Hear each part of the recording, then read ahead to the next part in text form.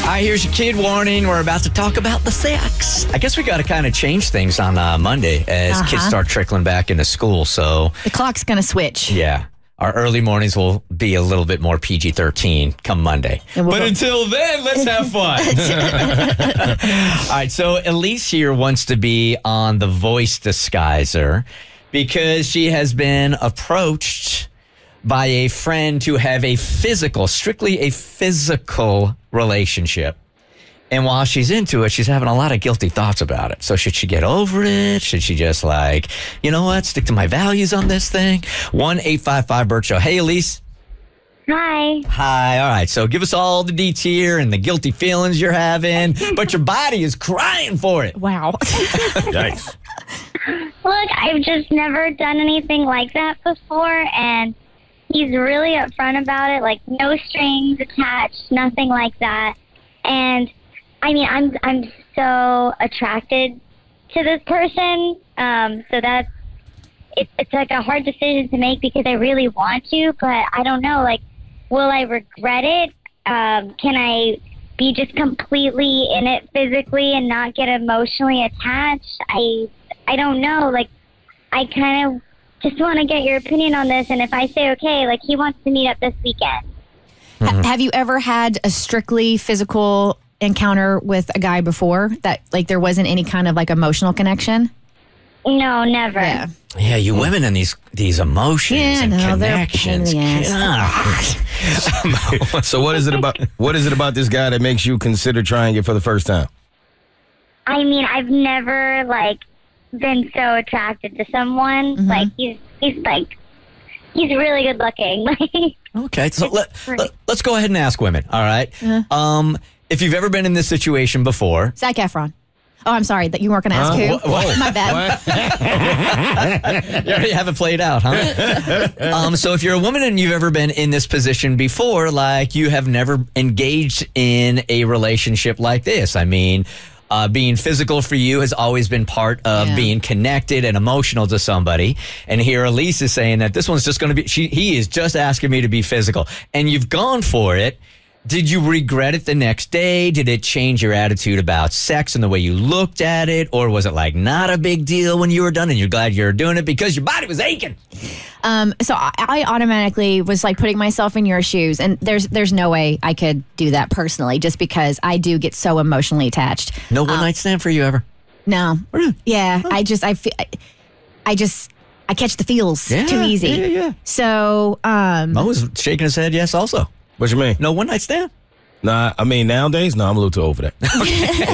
Back in the day. Been there. All right. Been there, done that. But I immediately went into my sign. I'm a Cancer, and we're very emotional beings. So I wanted to ask you your sign and let Mo tell you whether or not you could be actually capable of doing this. Because I know as a Cancer, I don't feel like Cancers could pull this off. No, y'all are typically way too attached to your emotions. Yes. So what sign are you, Elise?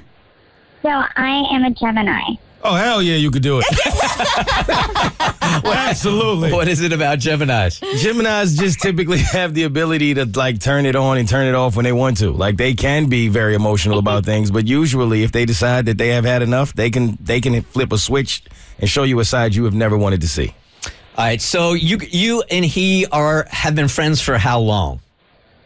I mean, we've been very casual friends through a friend for 2 years. How does a guy, you know what, as a sidebar, how does a guy even approach you on that? Because it could be insulting. Hey, I really think you're very, very pretty. But I don't want a relationship. But other than that, I don't want anything else. How did he approach you on that where you didn't feel put off? Yeah, so I guess it was late and we were hanging out in a group and I was oversharing, that I've never done that before. And we were just sharing about relationships. He was just saying he has this friend that he's done that with and they moved. And so we just started talking and he's like, we could do that. He could be the first where we just hook up and have it be a regular thing. And you just didn't ask any follow-up questions or anything like that, didn't get in your head. You're like, okay, all right, let me take your proposal. All right, let me send it up the flagpole and let's see what we come up with.